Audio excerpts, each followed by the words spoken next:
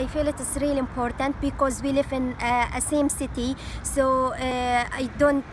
feel like we live individually or communities to be by themselves, because each community, let's say Muslim community, they know about each other, they know about their religious rituals, but it is important to share our thoughts about our beliefs with other people, to know about us, and as well as to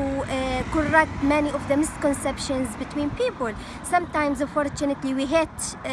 each other because we don't know about each other. So events like this can bring people together and help them to know basically, which is something really important, to represent each other and to know about each other.